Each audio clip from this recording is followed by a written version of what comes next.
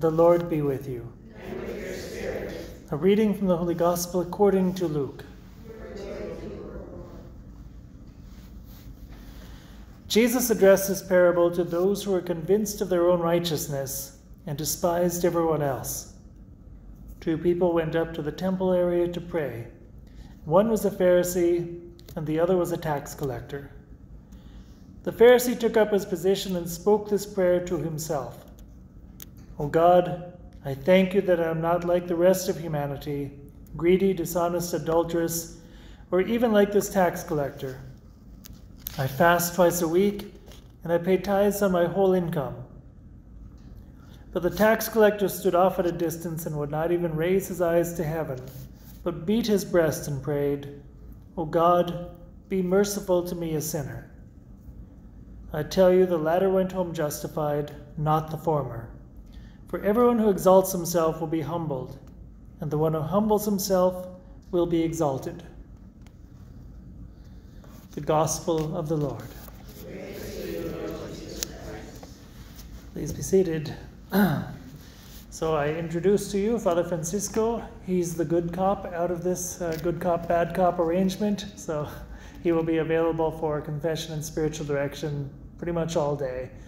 And as a parenthesis, during any talk or meditation, anything, the priority, I would say, goes to the spiritual direction and confession. So it's not a problem. It's not like I expect you all to sit in on the talk and he's sitting there wondering what's going on, and then everyone rushes to him during your 15-minute free time. So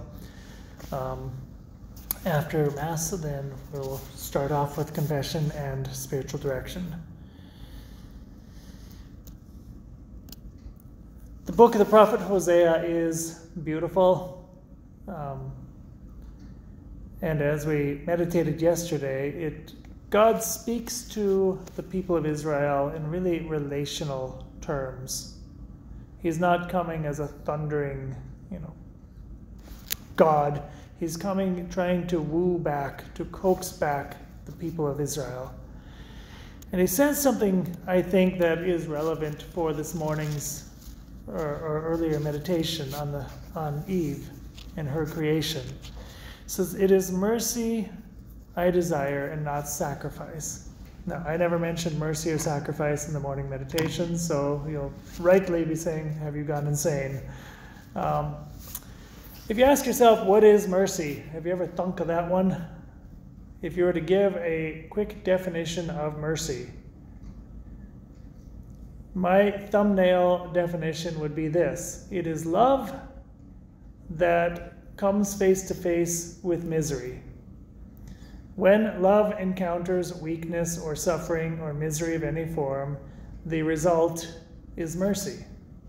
Which is why you and I cannot be merciful to God, except in the sense that God chooses to identify himself with the least of our brothers.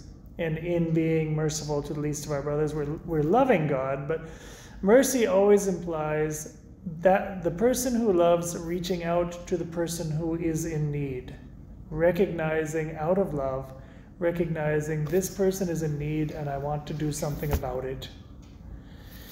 So and this is Pope Francis, by the way, he always is talking about mercy. This is what he's referring to.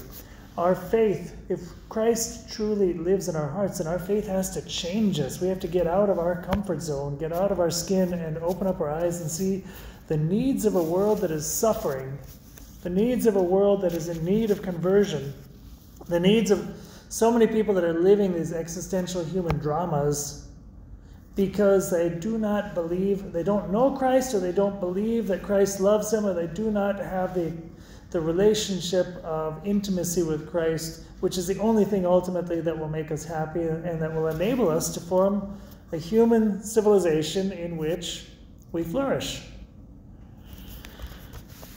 So again, the question is, what does that have to do with this morning's meditation? Well, I mentioned to you that Adam, his original mission was to cultivate the earth with that priestly function that was involved in that, and that Eve was created relationally, kind of in function of Adam to cooperate with him, but because it was not good for Adam to be alone, God created Eve And therefore, there's an extra dimension of beauty to the creation of Eve because she is intrinsically relational. And this is something that in the femininity that all of you experience in a way that I don't, that is intrinsic to the way that you will love. You have been made with a heart that is called to relationship and therefore to mercy. The expression, and as spouses and as parents, you deal with this all the time. Every time your child comes in with a skinned knee or something, what is your reaction? It is love that expresses itself in mercy. And seeing the child who is in need, or it's sometimes even the spouse, because the spouse can come home with all the weight of the world on his shoulders, and sometimes it's enough just for a loving wife to come and put her arms around him and just be with him. And the fact that he knows that he is loved gives him the strength to continue on with whatever the particular challenges are that he's facing. So, as we continue with our retreat, the Holy Spirit, being that clever fellow that he is, has given us this reading. And I think this can be a touch point for the rest of the retreat as well. All the different lights and inspirations that God gives us, let's remember these words. It is love that I desire, mercy that I desire, and not knowledge of God. And knowledge of God rather than burnt offerings. Our Lord wants mercy and not sacrifice. In the Father, and the Son, and the Holy Spirit.